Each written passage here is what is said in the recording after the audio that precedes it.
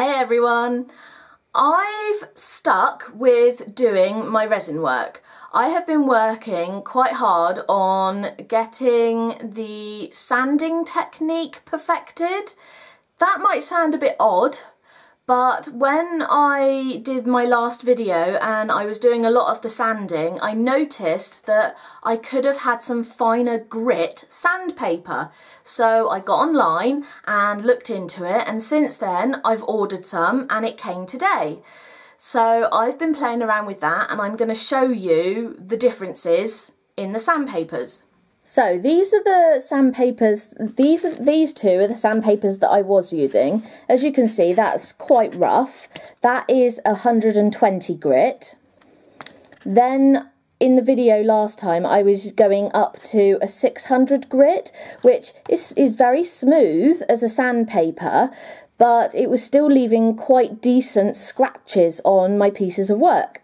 So I looked online and I found that you could actually get, because this sandpaper is a very special, it's a wet dry sandpaper, so that I can put it into the water and it means that it doesn't disintegrate like normal sandpaper would. So this is what this is. So I needed to find some that was the same consistency but finer grits, which is what I did.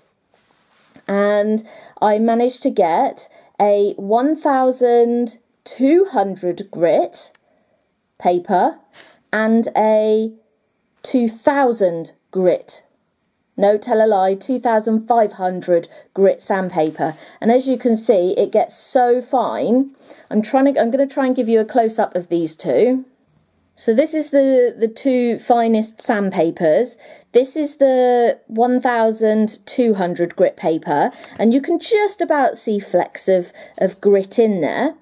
And then we go up to the 2500 grit, and to be honest, to me, it actually just looks like painted paper.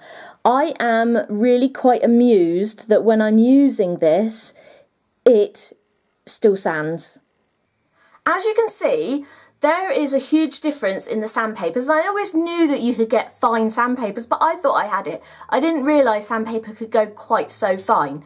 So I'm really impressed that when you're using that 2500 grit paper in the water, like I was doing the other day, it still produces a resin in the, a remnant of the resin in the water, and it still gets dusty and I still have to change the water out. So it's obviously doing something, but it's just amusing to me. It's so fine.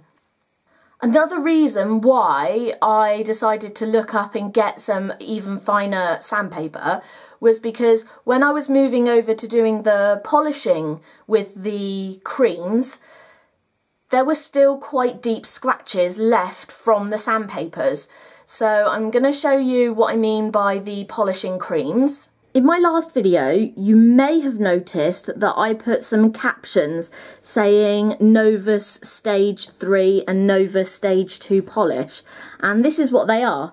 There's actually 3 stages, but in general I use the number 3, and you actually, although it's labelled 1, 2, 3, you use them in this order. You use the heavy scratch remover first, so that gets rid of the heavier scratches. Then and that's white. And then you move on to the fine scratch remover, and that is like a beigey coffee colour cream.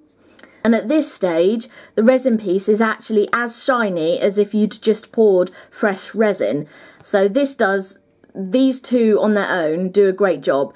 This one is for cleaning and shining up, and it's like an anti-static cleanser right at the end. So I do that before I box my pieces up and send them off to people.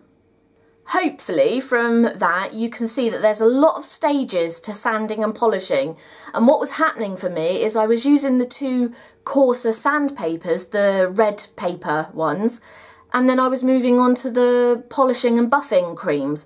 What was happening is it wasn't getting rid of all the deep scratches. I was polishing it up and I could still see scratches on the surface of the pieces. So yeah, I've searched out some new paper and I am really pleased after working with it today to see that I can get such a brilliant shine on the pieces. But yeah, I'm actually staying really focused on this resin work, and I'm hoping that by the end of this long bank holiday weekend I'll have a fair few new pieces that I can put up on my Etsy shop. Other than that, I will be back again soon with another update.